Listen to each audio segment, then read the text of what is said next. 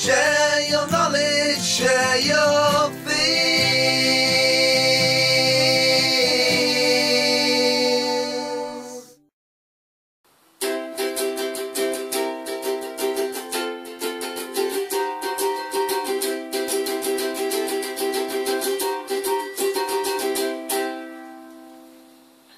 This, as you probably guessed already, is a ukulele.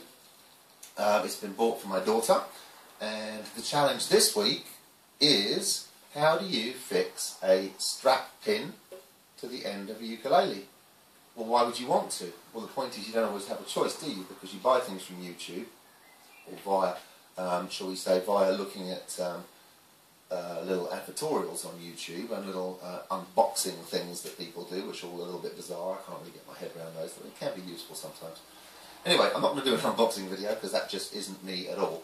But what I am going to do is show you not to be scared of a new instrument just because it's new, shiny, and you know you need to do something which involves drilling a hole in it. Don't be scared. If you don't know something, you have to ask how to do it. That's what I'm here for. That's what I'm going to show you how to do now. So here we are. Brand new, lovely little ukulele. I think this is a concert size one, by the way. I'm big, so against me you get sort of the idea. This is like a standard ukulele, and not a cheap one, but not a massively expensive one either. First thing is, what are we going to do in the work area to keep our new shiny ukulele safe? Well, I bought a stand. Look, aha, easy, easy. Very, very important to look after things. All right, just because you're in a workshop situation, you don't have to be rough with it. You don't have to know what you're doing. Why would you know what you're doing? You've never done this before. Keep an area nice, soft, safe, clean. There you go. I've got another dust sheet down here which I want to use on the back to support the machine heads. So I'm just going to lay the ukulele down here. Wouldn't it be nice if when you bought things and you found exactly the right thing, they came with everything you wanted? This little thing, I forgot exactly what it's called, but basically it's a button to which you attach a standard strap, and it needs to go, there's a little line down here where the veneers meet, and it needs to go roughly central, there, just like that, easy. Why couldn't it come like that? Because it didn't, that's why. So I could sort of say, well, just get on with it and you'll be alright, and you know, we'll see if we can find one of these little straps that, you know, attach here, and we may buy one, we may not. Oh, by the way, I don't know how to tune it, maybe you could learn that. No. In a situation like this, again, you're giving an instrument to a child. In this case, the child does have a reasonably good idea how to play, but very often they don't. And it might be all they've dreamt about doing. So do the research. Tune it. I only know about 5 chords on a ukulele, as you can probably tell, which is why I did that little skit at the beginning. Tune it. Get it ready for them. Buy the little thing that goes here that supports that. You can also use, they use these sort of string things as well, or leather bits that tie around on the end there too. But this is a nice one. This is it's about £2 as an addition on via Mr. Friendly, I believe, Amazon. Amazon, I think I got that from. And this little bit on the end here too, which basically turns this into an instrument that you can hang in the right place, learn to play in the right place. It's always going to be there. It's going to be nicely tuned for the first time she picks it up. So when she does start learning chords, she'll be more inclined to carry on playing, which is lovely, isn't it? So that's the intention. Very simple. But you'd be a little bit scared, wouldn't you? Because I'm asking you to take a screw, put it through this thing here, and screw it into the end there. So you could just grab a screwdriver and you could go, alright, there we go there. And that will push out of the way. This will probably get scratched as you're pushing it. You'll probably slip and dig the screwdriver into the side of the wood and ruin it. Well, look, simple. Just approach things the right way. Number one, think about everything. Where does this button need to be? We've got a nice soft area here, so I won't put the screw on there. I don't want to accidentally rest that on the screw. Keep that soft. We know where it needs to be. It needs to be in the middle of the ukulele, and it needs to be on that line too. So we could just put a pen mark where it needs to be. There's a little line here, and I can judge the centre of something approximately. I'm pretty good at that. But if you're not confident about that, don't worry. Get a little bit of low-tack tape. This is frog tape, which I've used for some very specialist things in the past. I generally would use ordinary masking tape, but because this is brand new and there's lacquer on there, I don't want to take the lacquer off, so it was worth just paying an extra couple of quid for that. I'm going to put that bit of frog tape across here. I'm then going to rest it this way round. I'm going to get my tape measure out. I'm going to mark the middle. It's 7 centimetres, so I'm looking at 3.5 centimetres there. Good. So, 3.5 centimetres from the bottom. I shall use a better pen. I shall use a Sharpie there, just to get that mark. So, down, up, put that on the bottom approximately. Look, I'm fiddling around here. Oh, another thing. Another thing. So there's me intending to do videos about tool safety. And the first thing I did to myself this morning was, look, I'm not giving you the bird there. Look, it's a plaster, because I reached into my toolbox and accidentally caught my finger on the plane as I pulled it out. Now, I very rarely do that, but it doesn't matter. If you cut yourself, deal with it. You might be interested. Anyway, so there, I've made my little mark. That's it, my little mark. There is actually a line down the veneer here. You might be able to see it if I hold it up for you to see. Can you see that? Now I have to put a screw in there. It's scared. No need to be scared. No need to be scared at all. Basically, make sure you're using a correct pilot hole. So you're going to need to have a drill to drill a pilot hole. How do you know if it's the correct drill for the job? It's easy. What you do is you hold up the screw that you've got to put in. You hold the drill up to it, in front of it. So screw behind, drill in front. That's the flat end of the drill, by the way. Flat like this. And you look up at the light, and if you can see the little bits of screw thread either side, I shall come closer. If you can see the little bits of the screw thread, can you just see them poking over either side of the shank there? Then you know you've got the correct drill for the bit. For the job rather, should I say. So, not absolutely certain, well, this is exactly the same drill bit in my power drill here. So we drill a little hole and we test it. This is a waste piece of wood.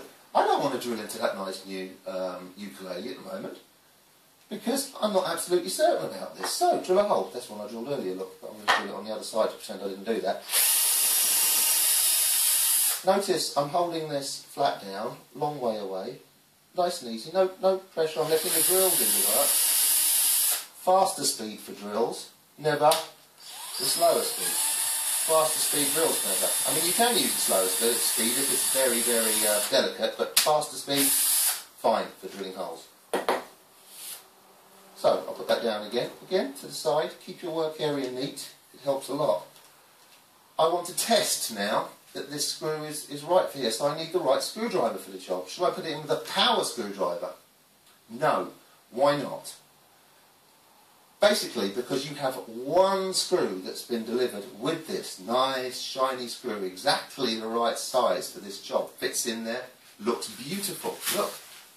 Look how beautiful that looks. Now imagine how horrible that would look if you had to stick some horrible drywall screw or something because this got broken or the head got mashed up because you weren't concentrating. So, very important, get it right first time. So think, you don't have to rush, you don't know, you ask. You do the job slowly in your own time. In order to put a screw in here, you need to have the right screwdriver for the job. You know, oh yeah, that turns it, but will it support it on the end? No. This is a proper little potty drive line, yeah? Oh yeah, it fits nicely. Oh, it's got a good bite, yeah, I could use that one. Shall I use that one? No. Why? See the angle that that's falling at there? That means that the screwdriver isn't perfectly locked into the posi drive head. This one. Shall I try this one? Well, third time lucky. Try and hold my hand still. Alright, it will fall off the end of this, of course it will. If I do that, actually it's pretty good. better the fit of the screwdriver, the less likely you are to damage the screw. And the better torque you have in order to put it in. When you're putting a screw into something which you are really cautious about, if it's in a garden and you're just doing a garden frame or something, it doesn't matter if you slip a bit, except you could hurt yourself. Note, plaster on finger. But if you're doing a delicate job and you want to do it right first time, vitally important that you get the tool right. That's a really nice fit in there. So I'm going to hold that neatly, just with my finger on there, and I'm going to test it in this test hole and see how that bites, if that bites okay. Now notice I'm just twisting that with my fingers there. Now look, that was to get it started. Because I've got a pilot hole, I've got it started. What's the bit that you slip on? Always when you try and get it started. Oh, I just put this screw in it. Oh, just put this... And you slip. And because you're putting pressure on something, you end up pushing it through, i.e. damaging either what you're working on or, even worse, yourself. So, this pilot hole is spot on. It's very easy. Now note, this is my work. I'm holding it. Generally speaking, your workpiece would be either clamped or held firmly to a bench. Your palm goes on the top of a screwdriver, and all you're doing is you just nice neat pressure down with your palm, and you're just twisting with your fingers, just gently like that. Keeping the pressure on with your palm all the time so your screwdriver doesn't slip. Now I'm happy with that. The thread is biting beautifully, but it's not hard to put in. It's not threatening to pull out of the thread or damage the screw. The torque, if you like, to use the technical term, seems just about right for the job. Okay, so I'm happy with the size of that drill bit. I showed you how that worked. I can show you again later in terms of seeing the threads either side. So, if this drill bit was slightly too small, what would happen is you'd see more thread, you'd see loads of thread either side of that, but because the drill bit that you were using, the pilot drill as that's called, would be smaller than the core material of the screw, it means you're forcing that. It's like forcing an oversized dowel into a smaller hole. It's really difficult, and there's no point, because the only thing that does the work on a screw is the thread. So your pilot hole should be exactly the same size as the core of the screw that you're using. If not, fractionally larger. And when I say fractionally larger, you still need to be able to see the threads either side of that. And as I say, if you're not at all sure, always try it on a spare piece of wood, because if you do that, you've not risked anything. So here we go. We're marked. We're keeping everything off the nice work area.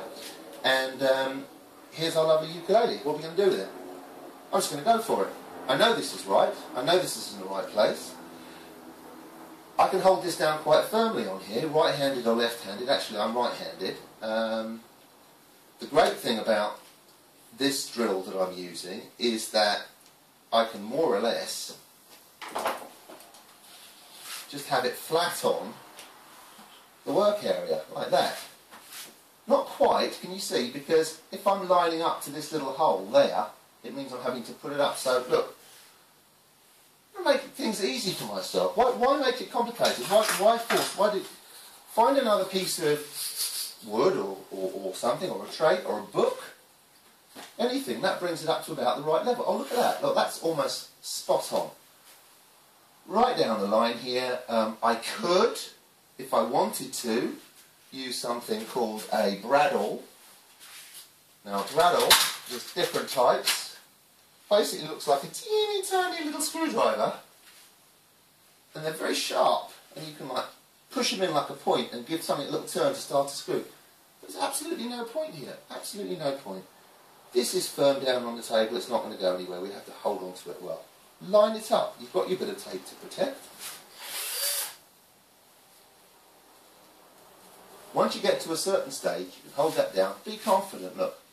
Be confident, because if you're not confident at this stage, don't go ahead and make yourself a cup of tea. Think about it a little bit longer. Don't think about it all day, but think about it a little bit longer. I'm confident, okay? So, testing my thing, testing my drill's working fine, it's on a fast speed. I'm going to hold the work down, and I'm going to keep everything. I'm just going to guide here with my thumb, get in the right place. I know on any guitar or instrument with this shape that there is a piece of wood that goes all the way down exactly on that line. If you're not sure, you can shine a torch in this end, look all the way down, and you will see that piece of wood. That's how I'm confident that this is the correct place to put it. And I have checked this one earlier, and it is there. So I'm just going to guide nicely. I'm going to rest before I turn. I'm going to rest right on the point here, and here we go.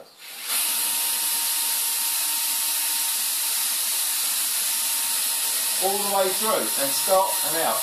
I was using no pressure at all. If your drill bit isn't sharp, don't use it. You would have known that because you would have tried it on your test bit of wood, so you would have known. Basically, I've now done the job. I just need to put the screw in neatly. Put everything to the side here. I can get rid of that. Remove your low-tack tape. Very carefully. Look, cardinal sin, I put that over there. I shouldn't have done that. Put that away in my toolbox because I want to keep my work area clean, because this is the valuable thing in my workshop. This is. Obviously my tools are very valuable to me. But this is what I'm working on. This could be a Fabergé Air, Crown Jewels, whatever. I mean, yes, I regularly have those things in my workshop. Look after it. Don't be in a hurry. Don't be in a rush. It doesn't matter. Take your time. That's the right thing to do. Little trick when you're putting tape away, you probably do this anyway, just fold over the last bit like that, and then it's always easy to find the end whenever you need it. This is my workshop, so I can throw my rubbish down there because I'm allowed to. At home, you have your own rules. So, I'm now going to screw the button into the end of the ukulele. I know for a fact that this is the correct hole because I've already tested it. I also know that this is the correct screwdriver. Again, you don't want to be guessing that it's going to go in. How many times have you seen people with a power screwdriver with a screwdriver ending like this, with a screw in the end going, I just want to get it in there, pop, and it moves off to the side because it misses, causing damage to the item, causing damage potentially to yourself, and breaking drills and things. If you're doing it like that, you're doing it wrong. Pilot holes, using a pilot hole, sharp set of drills, really useful thing to have, always the way to go. I know for a fact that this screwdriver really bites nicely into this screw, really nicely, okay? So much so that I can actually be quite confident to do that until it drops. No, that's not bad at all. But still, I'm not gonna go at it like this because I don't want to slip. There's no point. So what I'm going to do is, with the first couple of threads, just go by hand. Just turn it, because I know it's about right. Just turn it by hand until it's started. Just starts to bite. There you go. Just started to bite. Now, knowing I can put delicate pressure and that this is exactly the right screwdriver for the job, notice I'm balancing here, just turning that very, very gently. Very gently. It's not a race at all. This is when it goes ping and breaks to pieces, right? This is absolutely a beautiful bite. Probably a fraction tighter than I'd like. Just a fraction. But I'm going with it. I've made my decision. I could pull it out now and I could do a slightly different job. Put a slightly larger screw hole in there. If I was at all unsure, I know that this won't pop because there's a solid piece of wood down the back. But if you were at all unsure about that, you'd take that out and put a fractionally larger drill. Even if you had to buy a new drill, I think that was probably a 3mm. If you had to go to your local DIY shop and buy a 3.2mm drill, it's worth doing. We're talking about pennies, and this is something that you will keep and be used forever, so it's really worth doing. And believe me, you will use that drill again one day. So, I'm holding this nice and firmly down. With a screw head, you'll find that you've got a crisscross, and if you want to keep it really neat on something like this, you'd either have it perfectly crossed here or on an angle. Now I've got that tight at the moment, I don't want to overdo it, but if I just bring that round no, you see, I can feel that to do any more there is going to be, it's over tightening so I can slip on the screw. So rather than risk damage the screw head there, I'm going to say, look, I'm going to be happy with severe progress today and not perfection. That's not exactly on an X. Does it matter? No, it doesn't matter at all. That, my friends, today is a done job. All I need to do now is attach the strap and off we go. So remember, if you don't ask, you won't find out. And remember, if you have the knowledge, share the knowledge. Thank you very much. Share your knowledge, share your things.